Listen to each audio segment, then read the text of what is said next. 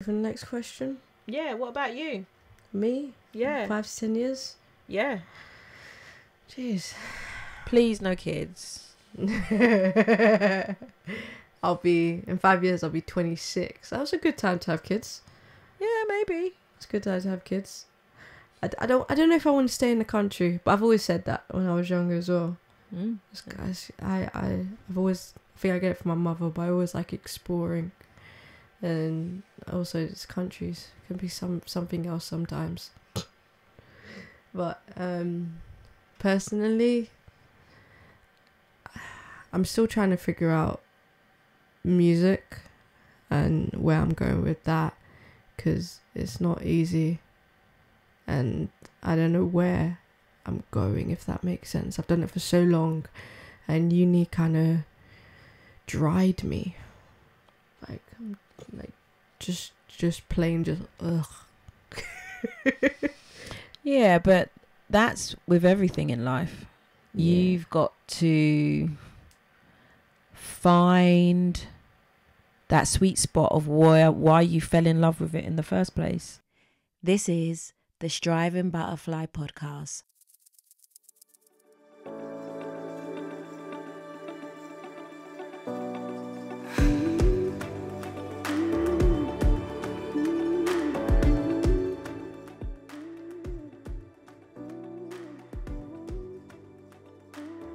Like, you go to uni to learn things that you already know, but to deepen your knowledge and your understanding. And it's not there to tell you to love this subject even more. It's there to give you all the tools to say, I know this, I can do this. Now, how am I going to apply this when I leave? Uni never sets you up to get a job. Never does. It doesn't give you the tools to create your CV.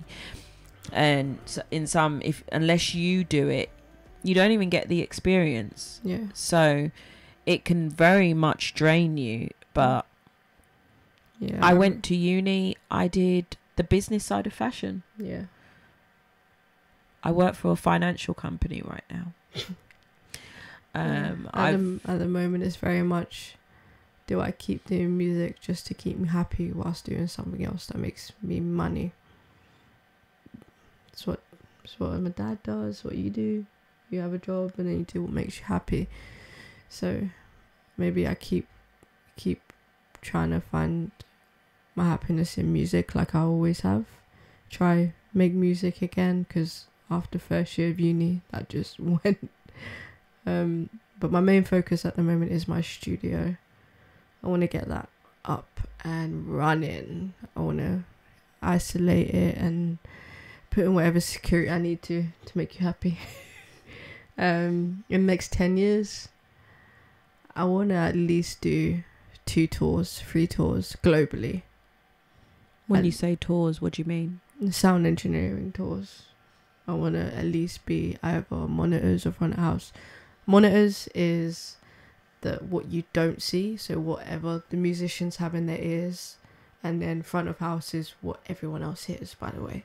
But I want to at least be able to say I've done that. And I've also looking into what was the cost and the labour and everything of owning a big studio like Abbey, for example, Abbey Roads, or a private one where people come and can be themselves but also get that luxury of life. Because I feel like a lot of studios right now are just, you book it, you go. There's no real experience unless you're going to some big studio. But why can't everyone get that experience? In a smaller studio? No. A big studio with a small studio as well. Yeah, that's the plan so far. Career-wise. Personal? I don't know. That's a hard one. At the moment, tomorrow's my anniversary for 3 years with my partner, and that's going really well, so I do hope to see where that goes in the future.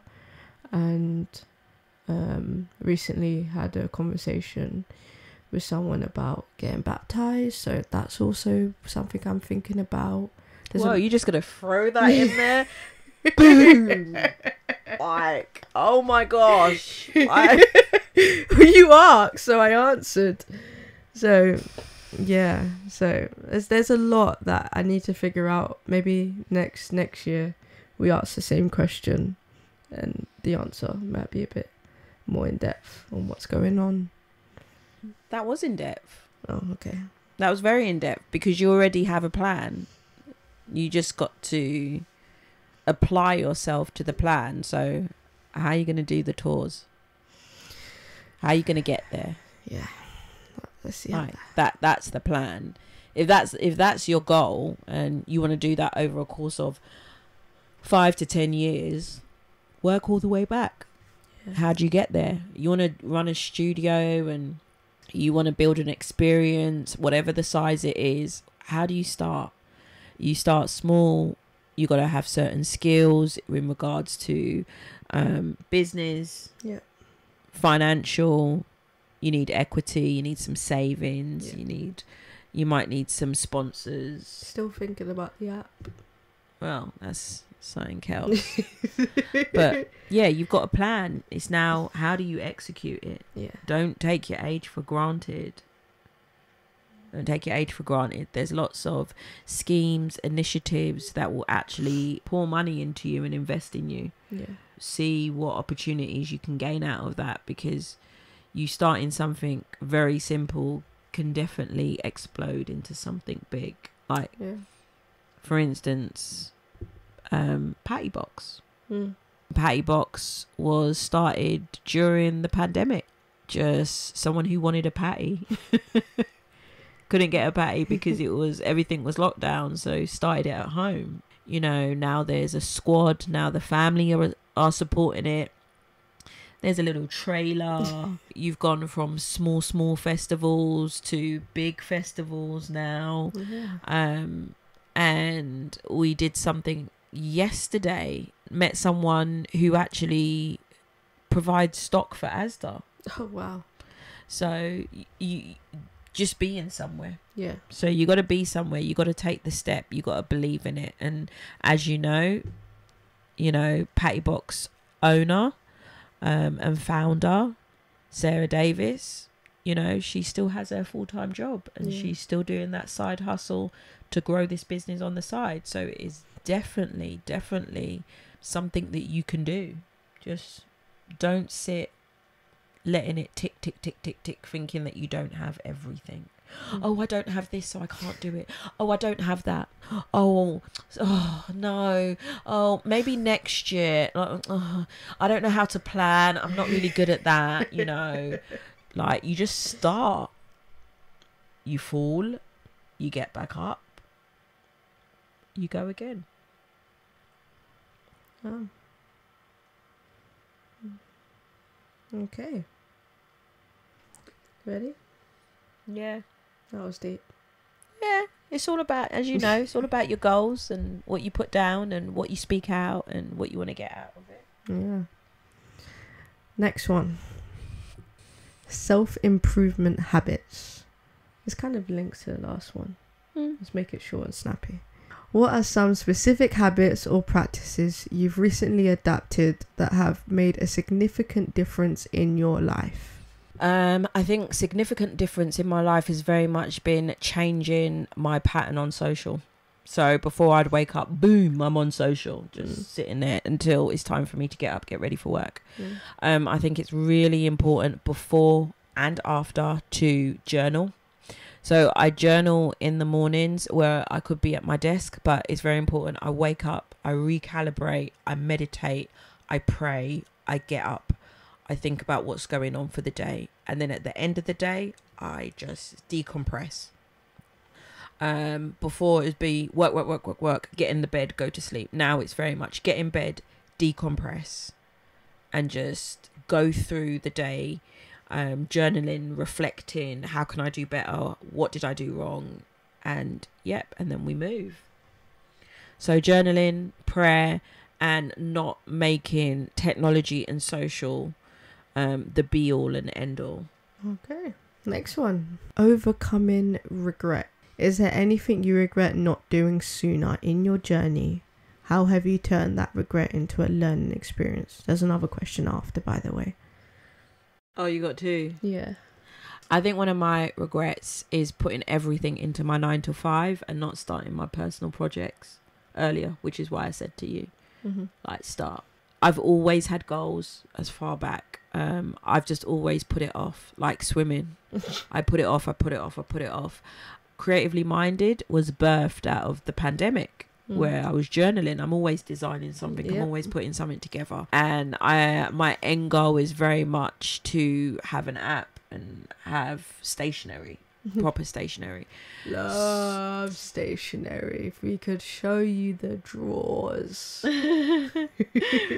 So it's very much not putting all my focus into my 9 to 5. That's my regret. And leaving it late to get started. I definitely will encourage anybody, if you have a vision, if you have a dream, if you have a passion, if you have a desire, do not put it off. Do not say to yourself, I got a bit more time, because I'm still young, but I'm also older. And I could have been a lot further ahead if I started some of my goals and my plans earlier. Do you think you could have done this podcast earlier, though, with where you were? No. Okay. No. So there's a time and a place. There definitely is a time and there definitely is a place. But if it's doable, do it. Yes. The reason why, and I since I've done the podcast, a lot of people ask me, how did you start your podcast? You know, you're really brave. Like, I never wanted to chat my business. Never. Very much still has that mindset. I never wanted all of my business to be out there. Yeah. Which is why I promote it now, because, you know, I speak to friends and they're like, why don't you promote it more?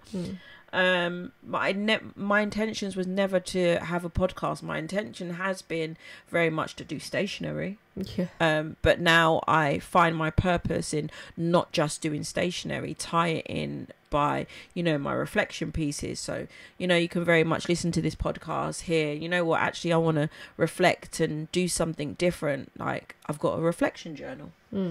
You know, that ties in, you know, the little handouts that I do after every single podcast, it all ties back in and starts building that stationery catalogue of digital products. Okay. Next question, which links. And is there any personal regrets that you wish you could warn your younger self? I didn't give. Mum had some of these questions prior. However, some questions were implemented after thinking stages. So, go again. Okay. And is there any personal regrets you wish you could have warned yourself at a younger age? Do you know what? Don't be so hard on yourself.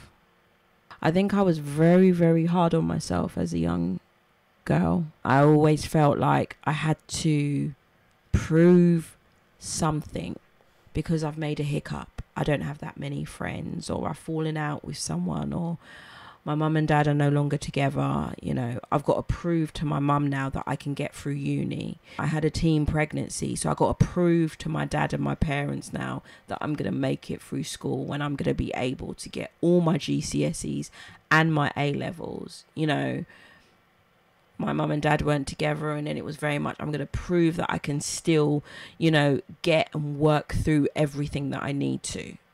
You know, and then I had you when I was 21, and it's very much, I'm going to prove, even though I'm not with your dad, that I can raise you to be the best person, and you still have your dad be present in your life. So I think if I was younger, I would most probably be like, stop trying to prove a point. And I've done it. I said it on one of my podcasts. Stop trying to prove to the outside world, who's really not interested, that you have to do this and you have to live this way and you have to do these things. Because I think I would have been a lot easier on myself and not as, like, I don't regret being adventurous, because I've had a great life. I've met some great people. I've experienced, within reason, like, because people can take this and go, oh, but within reason, I've experienced things, I've tried things, and you know what? I've been burnt, but I've also had some good times. I've been in relationships and they haven't worked out, but I've had some great moments in them. So I wouldn't say, oh, I want to turn the clock back and I don't want those things to happen, because yeah, those things happen because it made me who I am. And I'm able to sit here and guide you and instruct you on how to be better and do things better. And it's not about you making the mistakes that I made. It's preparing you that the mistakes that you do make, because we all make mistakes, you know how to manage yourself through the mistake. There's no point saying, oh, you're going to be perfect and nothing. I'm not going to be like my mum. I'm not going to be like my dad. I'm not going to do that. Like, you've got tendencies of both of us. So whether you like it or not, you're going to be both of us. It's just, you know, when you're acting like your mum and those are not the best parts of your mum, how do I improve this so, you know, it doesn't have an impact on my other relationships? That was good. Digital detox. How do you manage screen time and social media consumption to ensure it doesn't interfere with your mental health or productivity? Well, this is you can get so consumed. I answered this before. Yeah, I thought so. I didn't expect her to answer that question so soon. No, it digital, if you just want to call it out, digital detox for me is social discipline. Like, everything is news. There's news. You can get news everywhere. I don't read in the newspaper because it's just not every news is good news, and there's a lot of trash on social. A lot of forwards, a lot of bad news, a lot of misery, a lot of, and it sounds silly, but it's a lot of fake relationships, whether it's female to female friendships or female and male. You know, there's this whole pretense of this is how life is so great, I'm amazing, like, you can get caught up thinking this is the life that I want, but that's not me. So social detox is very much, I wake up in the morning and I reflect on who I want to be. Social detox is being at my 9 to 5 and knowing I don't need to be on social media. Social detox is last thing at night. I can have a browse, but I'm not going to sit here for 4 hours. Like, I most probably sit there for about an hour as I go through Kat's memes and everything that she's forwarded me, which is a great time. I have a great time catching up on that. But it's like, sometimes I'm very quiet, and it's not just social. Sometimes it's WhatsApp as well, groups, chats, everything. And people might be like, oh, why are you so quiet? Or where you gone? Or where you been? And it's like, I've got to discipline myself to make sure that I don't get lost. You'd never really liked WhatsApp anyway. Next one. Judging. That was not judging. Juggling. What are you doing?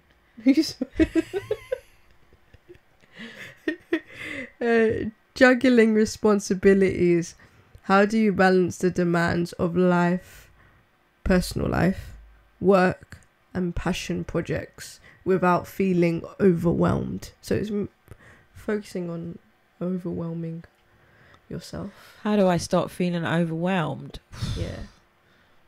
Just going for a walk, getting in the car, randomly going to Nana's and just sitting on the couch and going to sleep, going to church on Sundays, being around my network, being around people that lift me up, you know, reminding yourself. Yeah, it's very much just don't be too hard on yourself, because you can.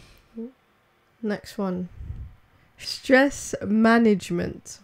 What are your favorite techniques for managing stress, especially during busy or challenging times?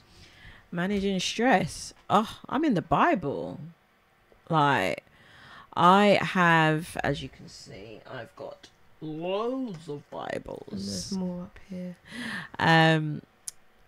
But yeah, I'm in the Bible, and it's very much doing research and study. I think early morning prayer keeps me in line with prayer as well when I have to do and lead prayer. What about for someone who isn't within that life? What advice would you give them? For someone that doesn't pray, Yeah. it's very much journal. Okay. Write your thoughts and write your feelings and express exactly it is. Sometimes you just actually just feel like you want to scream and you're like, what am I screaming for? And you're not in a place where you can scream. You're not in a place where you can just be like,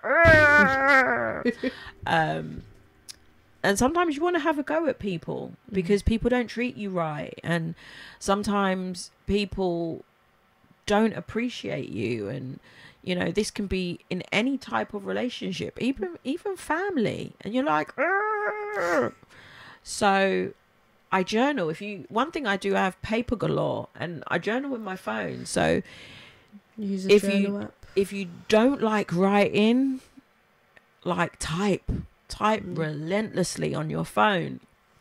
If you feel like you want to have a rant and you feel like I'm just lost and confused, write exactly how it is, and then read it back. And sometimes people are like, oh, maybe I should send it to someone. Not everything needs to be sent, but get it out. Don't keep it in, because you keeping it in and bottling it in, you just suppress it. Meaning like a fizzy drink that you drop on the floor or you shake up. As soon as you open it and you get to that boiling point, you're going to burst and you're going to explode and you're going to bleed on someone else. Yeah. Without realizing, someone who you didn't need to drench in all of your madness and all of your lost and confusion is now like, what did I done? What the hell? So write, journal. If you're not into praying and you don't know how to pray, if you don't know how to study the Bible, and we had this conversation early, like there's so many others, and I've got it here, like there's so many ways and guides and stuff that can teach you cover to cover Bible study. Like I was just showing, that's what I was showing. Cover to cover Bible study. Yeah. There we go. Like sometimes when you don't know where to start, literally find a character that you sometimes I'm like, I want to know about Hannah. I'll just go on Google. I'll see what resources are available. I'll see if it's what I was looking for.